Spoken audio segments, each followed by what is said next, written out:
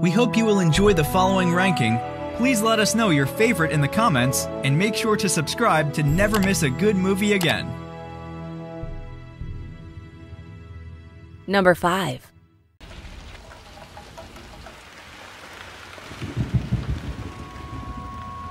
There was a storm. It was an accident. We had an accident. And we got stuck, and we couldn't get out. We couldn't get out because of the storm.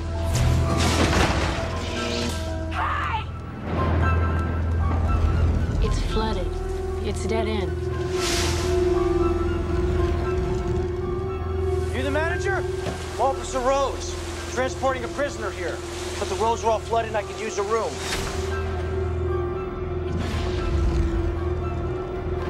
I don't think we can get out tonight. I'm not staying here. Are you out of your mind? There was no place else to go.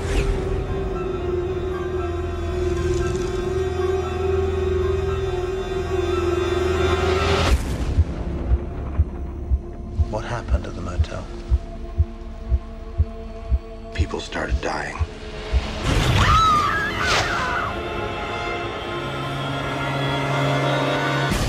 What's going on? Go in your room and lock your door.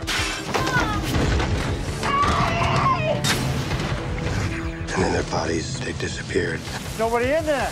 That's not possible. I saw what happened. We all saw what happened. This doesn't make any sense.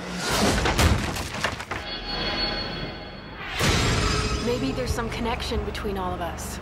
Like what? My birthday next week. Me too. Me too. Yeah.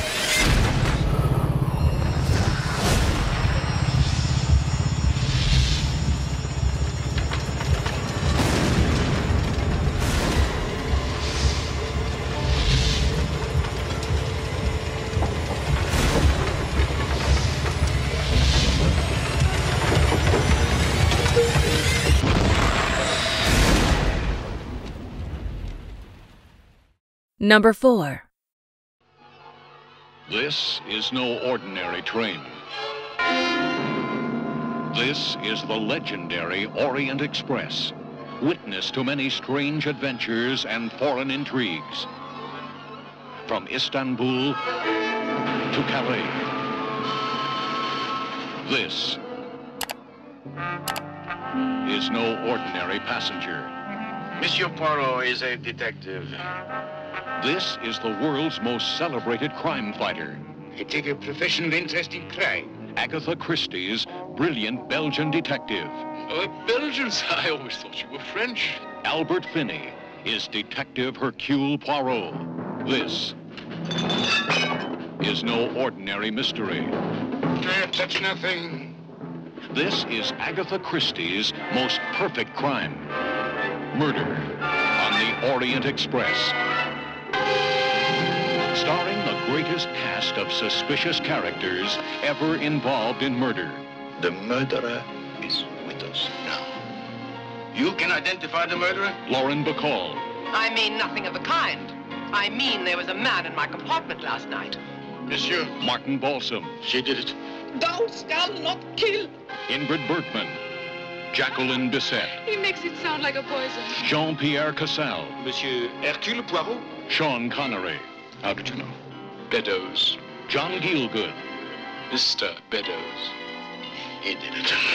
The butler did it. Wendy Hiller. You never smile, Madame de Francis. My doctor has advised against it. Anthony Perkins. Seems like I'm kind of incriminating myself. Vanessa Redgrave. Not now. Not now. When it's all over, when it's behind us. Rachel Roberts. And I Richard Widmark. show you this. Michael York. He did it. The Who's Who in the whodunit. Ladies and gentlemen, we now come to my own reconstruction of the night of the murder. Murder on the Orient Express. Number 3. Think of the perfect crime. The house is empty. Have you ever actually committed a crime before? Then go one step further. This, as they say, is where the plot thickens. It's a real game and a real murder. There's absolutely no point in playing another pretend game. Isn't that right? Palomar Pictures International presents. I understand you want to marry my wife. With your permission, of course. Laurence Olivier. You may not agree with this, Inspector, but you take it from me. The shortest way to a man's heart is through humiliation. You soon find out what he's made of. Michael Caine. Why don't I just keep tapping you lightly on the head with a poker until the lump comes up? Can't make a game out of real murder. We'll see. In Joseph L. Mankiewicz's film. You're mad! You're a bloody madman!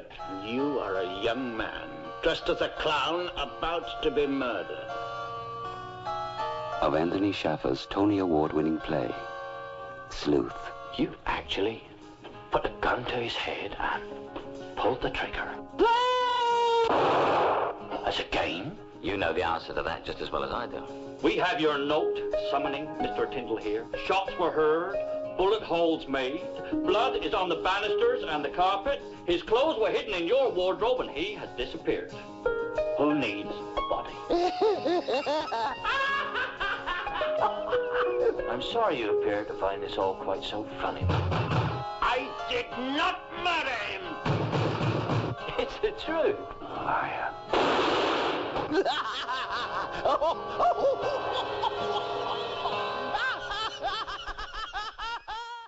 Number 2.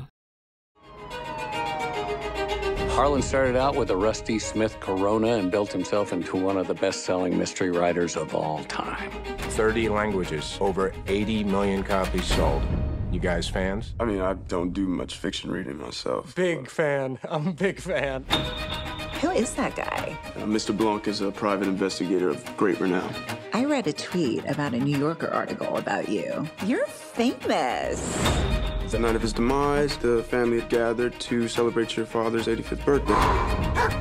And your son, Ransom, did he attend as well? Yes, but he left early. I think Linda was upset. Walt would get a little Irish courage in him. He'd get into it with Harlan. What? Richard said what? Are you baiting me, detective? Attempting to be thorough so we can figure out the manner of death. You mean if someone killed him? You think one of us, one of his family, killed him? Mr. Blanc, I just buried my father who committed suicide. Why are you here? I suspect foul play. I have eliminated no suspects. Harlan was cleaning house.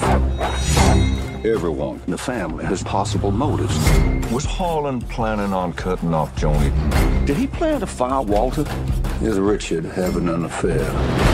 That's some heavy-duty conjecture. Funny, Ransom, you skipped the funeral, but you're early for the will reading. Up your ass. Very nice. Ransom. Slap that You gotta do this more often.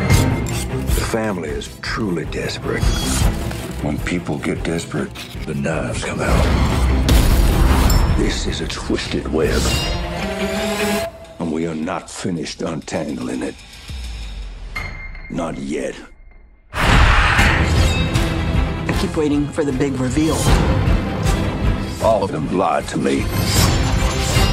There is one guilty party behind it all. You know something. Spill it.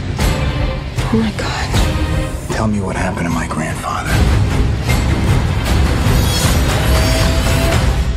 I think you have something you want to tell me. Number 1. Witness for the prosecution. The most electrifying entertainment of our time. The stunning climax to a half-century of motion picture suspense. The setting is London. The story, two people in love. A murder and a trial, climaxed by the 10 most breath-stopping minutes you've ever lived. The cast, Tyrone Power, in love with a woman who holds his life in her beautiful hands. Charles Lawton, in the most scintillating role of his brilliant career. Marlene Dietrich, the woman of mystery, a fascinating question mark. Mrs. Vole, do you love your husband? Leonard thinks I do. Well, do you? Am I already under oath? We are dealing with a capital crime. The prosecution will try to hang your husband. Betty, bye. We'd better go upstairs now. Get undressed and lie down. What a nauseating prospect. How did you get hold of these? What difference does it make so long she gets what's coming to her? What have you got against her? Ha! I'll give you something to dream about, mister. Want to kiss me, ducky? Witness for the prosecution. You killed Emily French. No, I didn't. I didn't do it. I didn't kill her. I never killed anybody. The question is, Frau Helm, were you lying then? Are you lying now? Or are you not, in fact, a chronic and habitual liar? Damn you! Damn you! Leave her alone! Damn you! Members of the jury, are you all agreed upon your verdict? We are. Do you find the prisoner at the bar, Leonard Stephen Vole, guilty or not guilty of the murder of Emily Jane French? Guilty or not guilty? The answer to that question is the end of most mystery stories. But in witness for the prosecution, it is only the beginning of a series of climaxes that I defy you to guess. You'll talk about this picture all right, but you'll never tell the ending to your friends because you won't want to spoil their excitement and their fun.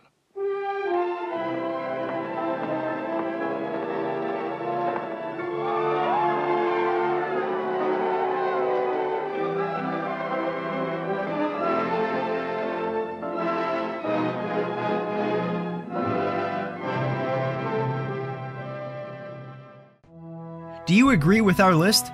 Please let us know in the comments. And for more top 5 movie videos, be sure to subscribe to communiTV.